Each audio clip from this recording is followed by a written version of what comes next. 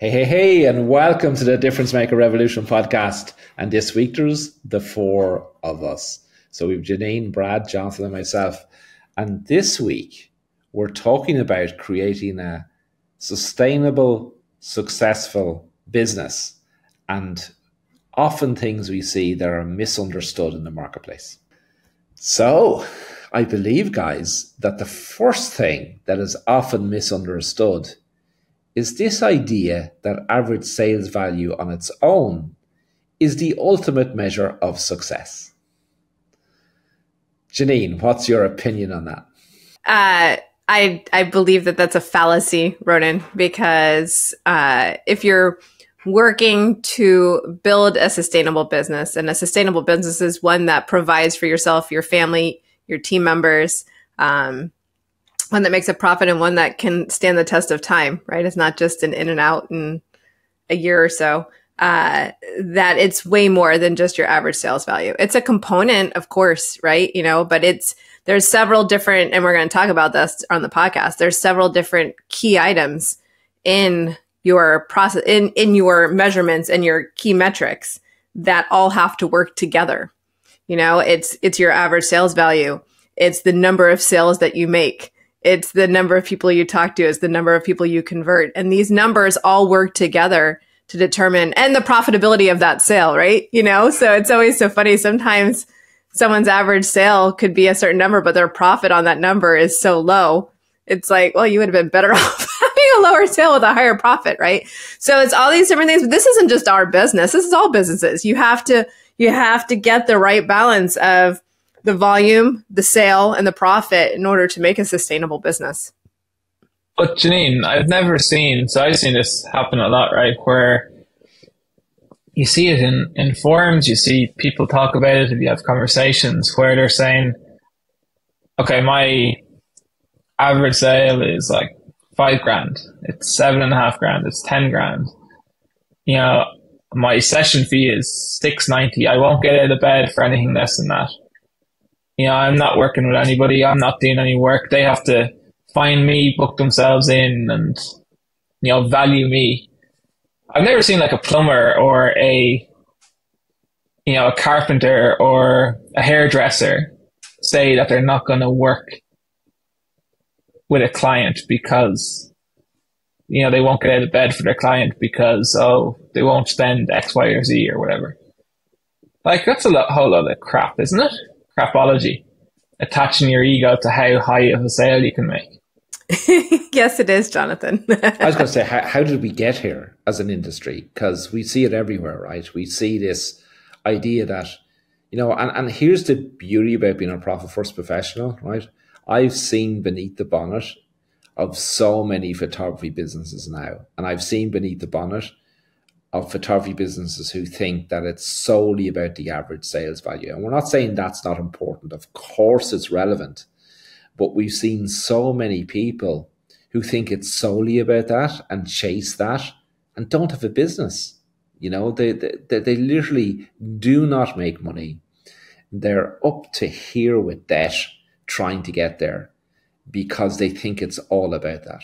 So what's gone so wrong in our industry that photographers out there think that that's the sole measure of success and think that try so hard to create the opportunity to be celebrated for that? Like, what is it that's driving that in the marketplace? It's interesting, and I'm sure Brad has a great opinion on this, so I'm looking forward to hearing what he has to say. But it's interesting to me because I don't know if it has to go to if it goes down to the ego and the art that kind of go hand in hand. As photographers, a lot of times people get into it for their love of the art and art and the price for what you sell it at kind of goes hand in hand with how good you are. And that's how people start to think like, I'm only good by how much people pay me. And it's perpetuated by those who speak, those who are made well known in, you know, the better the photographer, the more they charge. And I'm only going to be perceived as being successful if my minimum is X and my average is Y. And it's perpetuated, and people are chasing this, and they're chasing this ideal, and yet in the process forgetting that they have to run a business at the same time. You know, there's no good being a starving artist. You know, no one wants to be that. Who wants to be, you know, who wants to make money after they're dead? You know, that doesn't do you or your family any good in the now. But yeah, I think a lot of it attaches that ego and the art, and what they see, what they view as success, because that's what they've been told is success. What's the other side of the equation, Brad? Like if average sales value is part of the mix, what's the other side of the equation? Well, before I just touch on that, I just want to say that I think Janine's kind of hit a bit of a nail on the head there, in the sense that, you know, we're not an industry of business owners and entrepreneurs. We're an industry of photographers and artists. So I think with that mentality of being a photographer and being an artist lends to valuing individual pieces of art or individual clients, which then lends to what that client spends, and high average order is them essentially worshipping what you've created. It's linked intrinsically. And for me, I've always had the exact opposite of that, because I'm not a photographer. I'm not an artist. I joined my family business when I was 19 years old because I didn't want to go to college. Or rather, I was taking a year out of college and never went.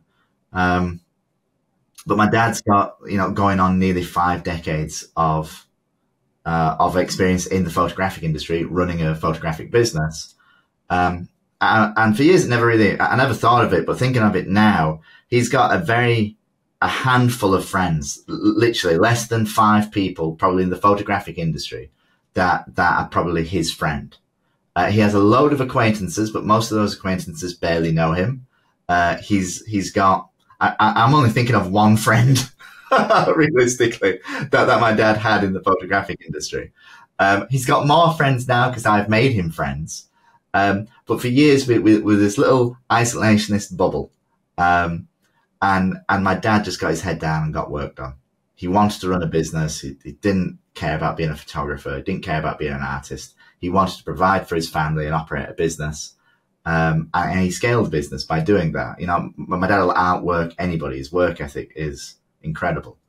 And looking at that now, he just had no exposure to it. And I had no exposure to it either. So my whole exposure was just operating a business that the only way we knew how to grow that business was getting more clients in. You know, so we went from doing like 15 clients a week up into our peak at doing like trying to book 36 clients a week in consistently.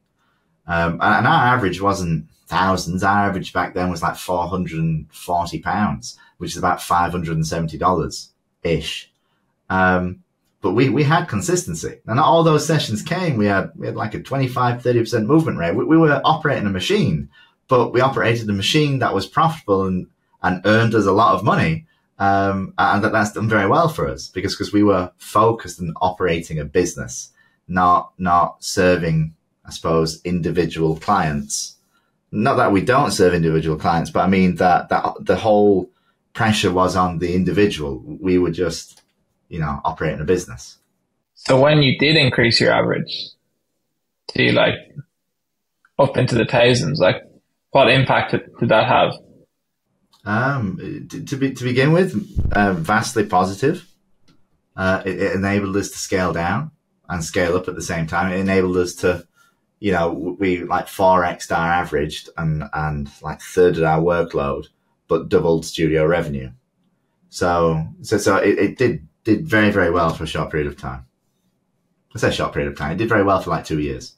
Then what happened? Burnout. It's funny. It was easier operating 36 clients a week than it was operating like 7 or 10 at a high average. So yeah, it just comes. I suppose it comes down to consistency then. At the same time, just people wanting different things in the business. Well, it's interesting you say that because like I've always viewed it as like this, like two crossing metrics and you're trying to find the perfect cross point, the right average sale with the right amount of volume that leads to this consistent business where you can get people in consistently at the specific average. And that's always what we've kind of found, like tried to aim for, like how can we provide a consistent, amazing 5-star experience to make our clients feel like they're part of our family, to make a difference for them, to create these magical moments for them to experience together, do it consistently and do it at an average that works. Do you know what I mean? And so it's 2 numbers. It really is. And they have to cross at a specific path. And it changes, things change. And it's interesting. Like so Jonathan brings up plumbers and all these other businesses, but I always get interesting ideas when I go and do different things. So you guys know I love going to concerts, and Ronan actually got to experience a concert this past week, which is interesting. And I am so excited that he got to do that. But we went and saw Train, and I don't know how many of you guys know who Train is, but and it was so interesting to me because for some reason during that concert on Tuesday night, it struck me because Pat, he performed amazingly well. He entertained the crowd. He sang all of his hits. And then when he came out to do his new song, right? He's like, I know when you've been a band around for 25 years, people are always like, I don't want to hear your new song. I just want to hear all the hits. He's like, but we have no way of getting you out the new songs anymore. So we're going to sing it for you on our tour until you like it. And he kind of made a joke about it, but it made me think. I'm like, talk about an industry where things have changed too.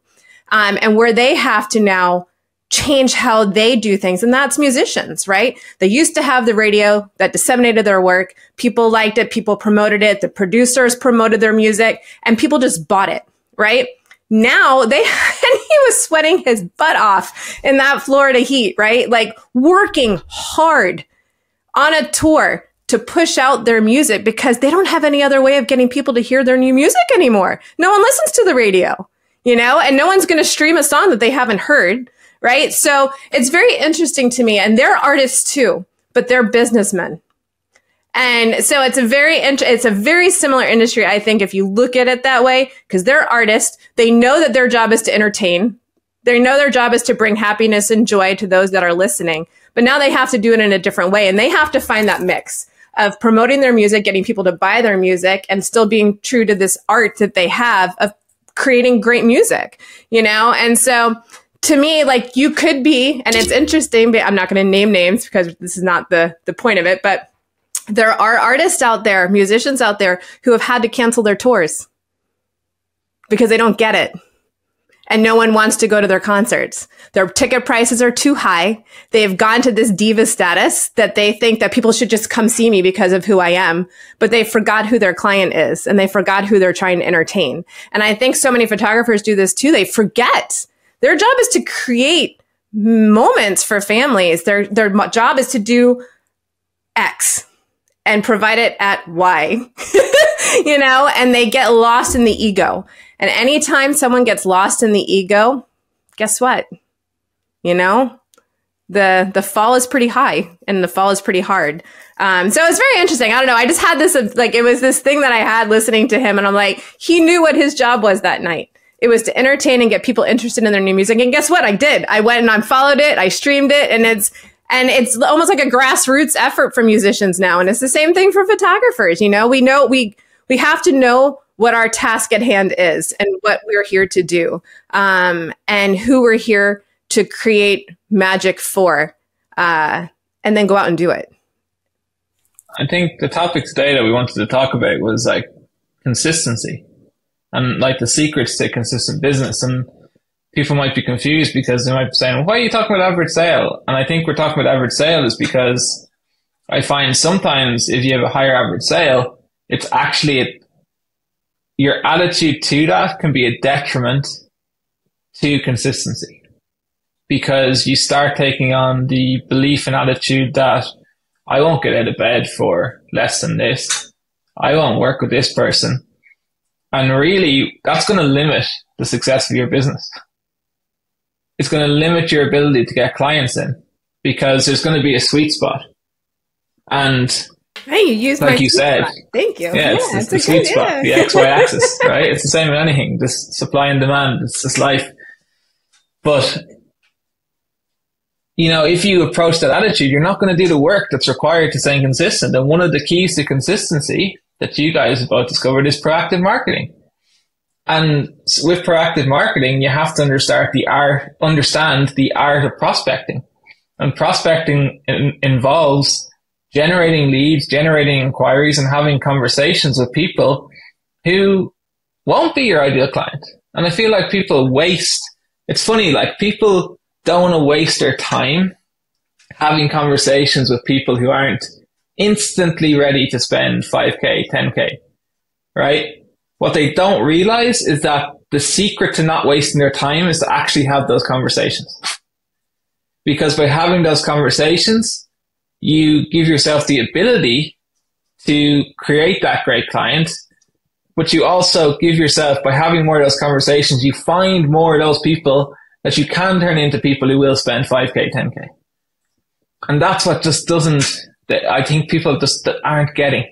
You know, they want every single person that they speak to value photography and value them and be ready with their credit card there on the first phone call to tap for 10K. That's not how any business works. Yeah, but that's because, Jonathan, that many people have attached their ego to an average order value or average sales value, depending on what language you want to use, that costs them more to achieve than the sale is actually worth. So they've attached their ego to the wrong thing, you know, and that's why, you know, when somebody tells me their average sales value, the first thing I say is, how many clients did you serve last year at that average? And very quickly, I can calculate for you what they paid themselves out of that business, provided that they managed to achieve those numbers in a profitable way, you know, that their operational expenses just weren't totally out of kilter. But you know what? When I look beneath the bonnet, regardless of the average, right, that the average on its own, what I can tell you is the average on its own is not a measure of success. Attaching your ego to that is just attaching it to the wrong thing. And there's an old saying, you know, turnover is vanity. And that didn't come from the photography industry. That's been around across all businesses.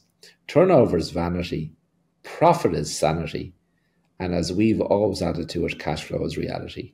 You know, and it's funny the way sometimes we just attach our ego to the wrong thing. We make lousy decisions.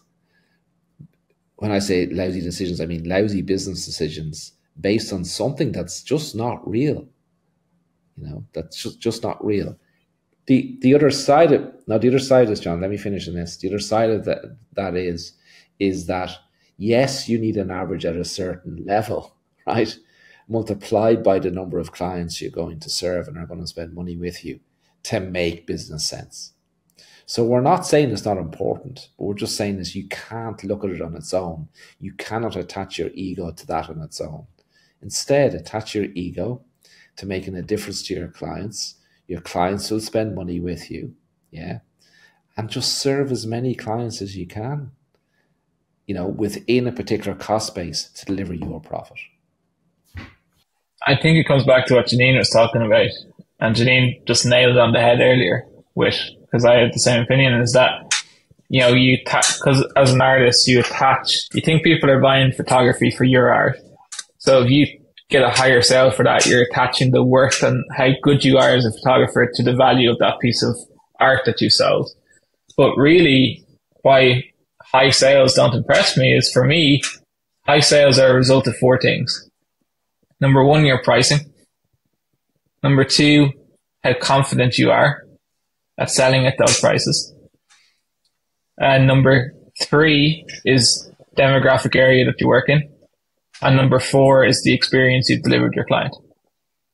For me, they're the four things that affect what you can sell, you know, a folio box for, or a wall collection for, or an album for. It's confidence, it's your pricing, it's your demographics, and it's your experience that you've delivered to the client. And for me, that's why I think it's misplaced, because if you have a higher average sale and you deliver experience and you're willing to be consistent and proactively market and stay adaptable and do the hard things, yeah, a higher average is going to be better for your business ultimately, right? But you can't. I disagree. If your cost of goods are in kilter, yes. No. If you've the volume of clients, consistency on its own doesn't mean you're going to have a volume of clients. You need to have a volume of clients that you serve who spend that amount with you, and that total sales number less your cost of goods aligns with a profitable business. Because like I've seen, Jonathan, businesses where operational expenses are running at 75% of total sales, right? And they've high averages, right? That's still not a successful business. If you have to have the resource to deliver that average, right? That means it's 75% of your sales. Well, then you're not going to do it either way. But the other side of that is you see people say, I have an average sale at 26,000. How many sales did you have last year? 1. That's not going to be a business either, unless it's a part-time thing on the side, right? But for some reason in our industry, someone hears 26,000 say, wow, they must be really, really, really successful and have an amazing business. I guess I was saying the same thing as you. I just didn't define it clear enough. For me, consistency is volume of clients, that you can consistently book clients. So we were saying the same thing. All right. So how does the industry change how it looks at all these things, guys? What do we need to do that photographers start to understand these things? That it is a formula, and when you only measure one piece of the formula, it's not enough. Because it's not fair. It's not fair, is it? That they think that if there's people out there who genuinely think this, and I see so much in our industry where that's what's celebrated, that's solely what's celebrated, and the other questions aren't asked. How do you change that? It's hard to change what people are ingrained thinking. It's almost like a grassroots effort that we have to go out there and get people to understand, but they're going to have, it's like at some point, a photographer who runs a business has to decide if I'm going to make this business survive, and I'm going to claw and I'm going to dig and I'm going to get greedy and I'm going to do what I need to do to run my business or go get a job somewhere. You can't run a successful business just on ego. You have to make choices on if you're going to run your business or if you're going to be just an artist. And that's why I brought up the music example, because, if they want to succeed in the industry, they have to work. They have to go out and they have to do things a little bit different. They have to get dirty and they have to promote and they have to do all the things that they might not have had to do before to survive as a business, because they are a business. And photographers are the same. If you want to survive as a business, you got to do what's necessary to survive as a business. And you better figure it out quickly, or you will have to go get a job somewhere else. So but that doesn't answer your question as to how do we change that mentality. I think we provide the information and we talk to people and we podcast and we get out our grassroots efforts to get people to think about it and understand what is important to you. Do you want to run your business? Do you want to provide for your family? Do you want to create magical moments for as many people as you possibly can with your art and your gift, or not? I suppose my answer, in short, is we probably can. That is down to the individual photographer. We can preach as much as we want and we can create training for it, but ultimately, and the only thing that's going to generally motivate a photographer to train ingrained beliefs is pain. So you can't hit the nail on the head when you said they have to make a decision, whether they're going to make this a business, they're going to make it work, whether they're going to use it to provide for the family, or they're just going to give it in and go get a job.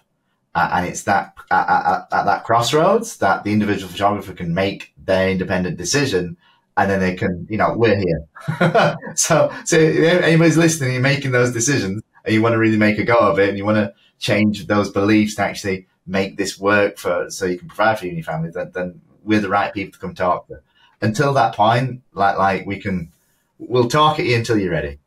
And then when you're ready, you can come and we'll help you. And then before that, it's people who aren't already ingrained in the industry, who don't have those beliefs. That's my dad. My dad had no time. He had zero time to go network with the photographers and talk about work. He just wanted to go make money. That was just his sole focus. Operate a business, take me to Florida every year. That was it. And then it became, take Brad to Florida and fly first class every year. That were it. That was his mindset and mentality, and that's what we did for, I don't know, realistically. And I mean, we're still going to Florida now, so so for 30 years, he's been delivering on that promise. But that's what he's focused on. So when you're ready to change those beliefs, we're here. And I suppose Jonathan can do a better sale of that at the end, can't you, Jonathan? Before you say that, though, that was the result of your dad, right? Your dad has always been focused on delivering for the client, right?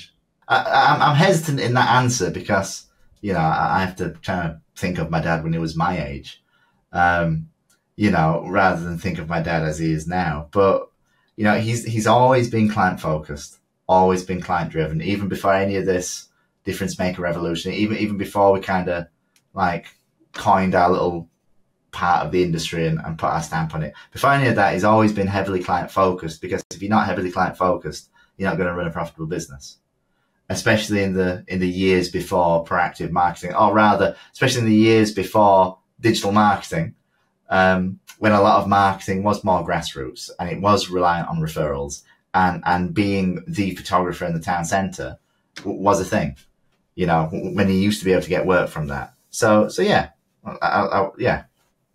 I'm going to go a little bit down a different alley on this now, right? But you mentioned, Brad, about, that sometimes people have to hit rock bottom before they want to change, right?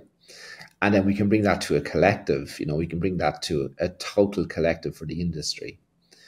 And, the experts who study the rise and fall of empires, right, say that that's typically, can be anywhere between 220 and 300 years, right? And if we think of when the first photograph was taken in 1832, I think it was, we could be in the final stages of the empire in terms of what we think photography is. And that, typically at the end of an empire, there's a revolution.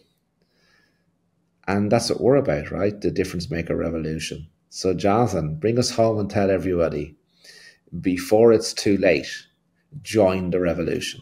So for those listening who do have a great average sale, but you just don't have consistency, and for those of you who don't think you have a great average sale, and you want a higher average sale and consistency, then the place you need to be is the difference maker inner circle, because we are going to teach you how to celebrate what actually matters. We're going to show you how to celebrate your client. And when you celebrate your client and when you make a difference to your client, that's when the consistency comes. That's when the money comes. That's when you become a successful photographer.